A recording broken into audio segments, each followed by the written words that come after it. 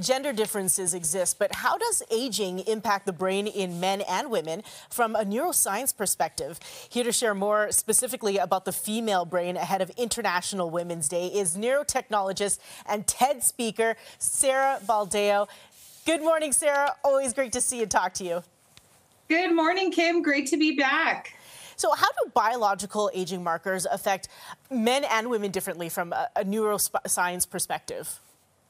So we all know that men and women are different. What we see in women is a steep decline in estrogen as they start to go through perimenopause. And this does impact the brain in women very, very differently, particularly when it comes to memory and emotional processing. And so this explains why, women start to feel a lot of frustration as they're aging. It's the steep decline in estrogen. Men have a more gradual decline in testosterone, and so their brain ages in a more gradual way.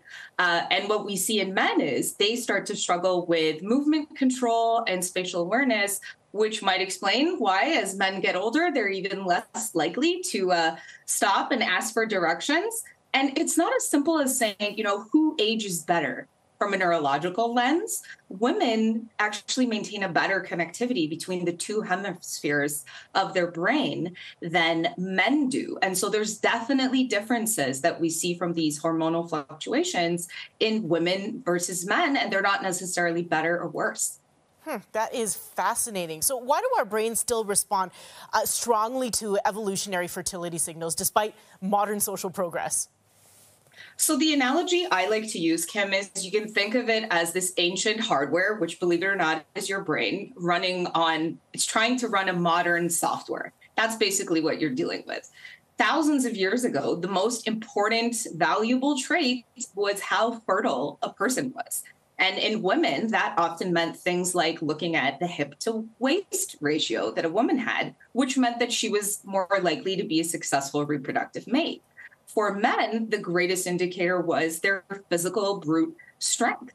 And so despite the fact that we like to think we're very, very evolved, those ancient evolutionary mechanisms that happen in the brain, they still exist. And so we are still very, very actively fighting them. And this creates an interesting tension between, the mechanism of your brain and those evolutionary traits. And sociologically, where we're trying to evolve and value people for different things other than making people. Now, how can we understand the neuroscience behind society's shifting values about aging and attractiveness?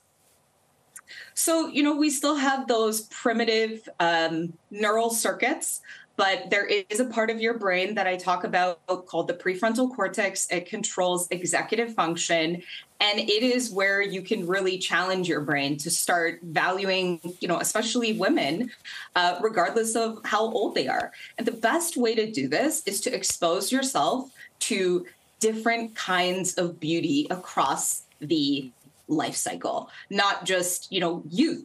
And fertility markers. And so one of the interesting things we see specifically in Gen Z and younger people, we look at their brains in MRIs and they don't respond to beauty and youth in the same way that their parents do. They actually tend to value people regardless of how young or, fertile a person might look. And so we do see it changing over generations. Now, we don't have a lot of time on this, but what does neuroscience tell us about adapting our value systems in a post-reproductive focused society? So I think I keep saying to people, challenge yourself, challenge those evolutionary mechanisms. The brain can always change. It is neuroplastic. And especially as we come up to International Women's Day, try to look at women beyond, youth and fertility. And you can change the way your brain processes information. Sarah, I want to thank you so much. You always give us something fascinating to think about, and especially ahead of International Women's Day. Have a fantastic rest of your week. You too. Thanks, Kim. Take care. If you'd like to connect with Sarah, you can go to sarahbaldeo.com.